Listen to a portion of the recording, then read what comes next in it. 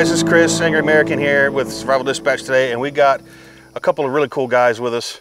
Joel Graves from American Survival Co. is out here with us today, along with Matt.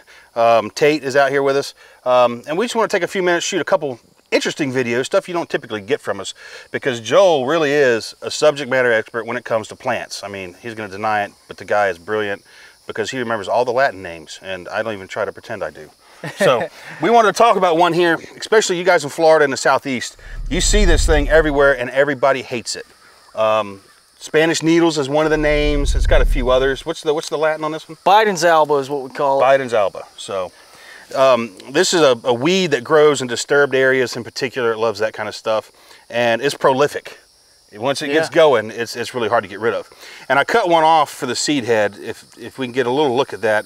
This isn't a good example of the seed head, but these are the little, what are they often, devil's fork, I think is another name for it, because these things will hang on your clothes, and that's what everybody hates about it. Get stuck in your socks, that kind of thing. But this is a pot herb, right? Yeah. So the greens are good to eat. You can eat it raw, cooked. Yep, the whole plant too. I don't know about the root, but I know the stems, leaves. I've never messed with the root. I'll use the root for medicine purposes, but as far as what we want to eat, is just like going to the grocery store. We want like meristematic growth is what we call it. It's like stretchy, new, tender growth. Yeah, and that's what you're closer to looking the for. Tips, you know. Yeah.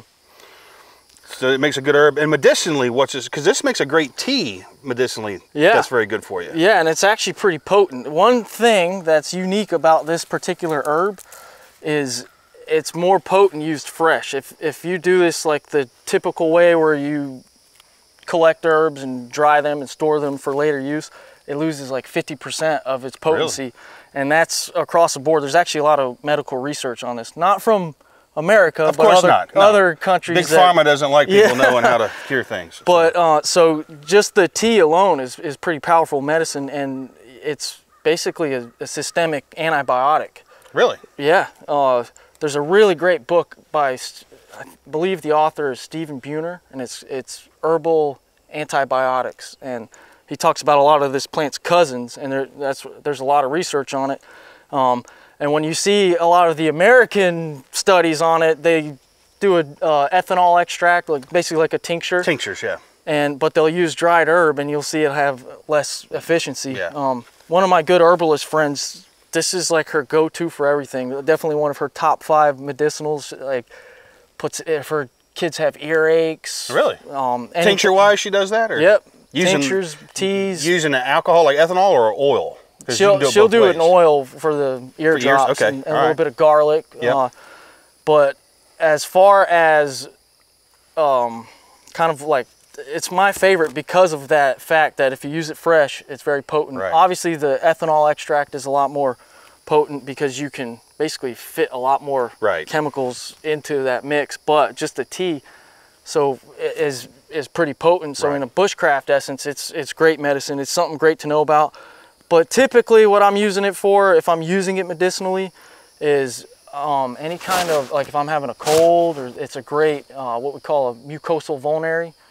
It helps healing with all that. Right. So for sore throats, things like that. And with any plant medicine, you try to get it on the affected area. Right. So if I'm using it for a sore throat, I'm gonna have a spray tincture or gargle it and try to get it there. And it works great for that. It's very anti-inflammatory. It can break fevers. They've tested it, and it's had very similar effects to Tylenol. Really? Yeah. And the beautiful thing about this is it's a medicine and a food. This is something that grows everywhere. It's considered an annoyance to a lot of people. But, you know, here at Survival Dispatch, we talk about, and these guys with American Survival Co. the same way. Survival, you know, if you're looking at long-term survival, you need to have a sustainable system. Well, foraging is one of those things. You can only store so many beans and rice and cans of food. Yep. This stuff is going to grow every day no matter what. And if everybody in Florida started eating it today, we would never run out of it because it's everywhere. It's a big honeybee crop. Oh yeah, it's a great honeybee crop. This is literally, it's what I tell people that are getting into wild edibles is like, you don't need to know that this is called Bidens Alba. It's a lot like recognizing a face. And now, just from watching this video, you'll start to see this everywhere. It's literally everywhere. It is everywhere. And it's all around us. It's in the middle of the forest right now. Yeah, roadsides. I see it in the suburbs. Disturbed fields. It's all over the place. But just like with any wild edible, you want to have a 100% ID before you go ingesting all this stuff. And so there's only so much you can learn from a video. It's, in my opinion, best to get a boots on the ground approach to learn wild edibles. The thing with videos and books, what's always bothered me, because I've studied this stuff not nearly as well as you have, but in a photo, you've got a picture of it in one phase of its growing growth span. What's it look like in the winter? What's it look like in the first year? What's it look like in the second year? What's it look like, you know? And all this stuff matters too. And for a lot of these, you got to catch it before it flowers, or after it flowers, or in different stages of life. So if you want classes on survival, on medicinal and wild edibles, find a local expert to your region, because you have different plants than we do down here right now. But if you're in the Southeast, you want it, American Survival Co. And Alan K. Both of those guys, I highly recommend them. He would recommend these guys in a heartbeat. But get out and learn this stuff, because knowledge is the one resource you can't lose. You know, I mean, it's not like our knives. We come out here in the woods and lose them. I mean, it can atrophy if it's not exercised, but you don't lose it. So the other cool thing about plants is they don't run away from you. You know, easy to catch. And even if you couldn't live off of this, you know, nutritionally, it's touted as having like twice the nutrition of spinach. So if you feel healthy after eating a bunch of spinach, you know, give this a try. It's as far as wild edibles go, it's very mild tasting. Yeah. There's some, like if you've ever had wild lettuce, like I barely consider that an edible, because it's so bitter. As hell, you know, you got to cook it up to kind of make it taste better. But this is not on that plane. And then too, which I don't see any right here. I'm just going to look real quick. But where this grows, you don't have to look hard generally to find either wood sorrel or sheep sorrel.